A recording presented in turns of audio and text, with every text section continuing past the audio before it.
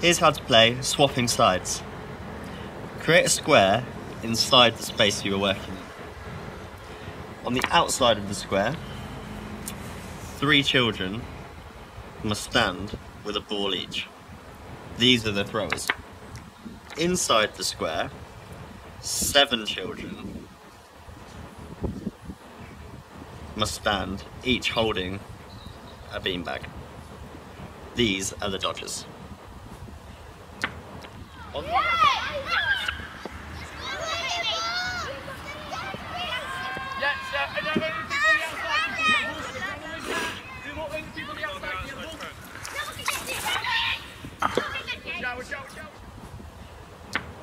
On the word go, the throwers must attempt to hit the dodgers with their ball, but they cannot go inside the square.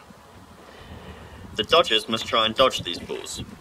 If they are hit by one of the balls, below the waist, they must put their beanbag behind their knee and continue to dodge other balls.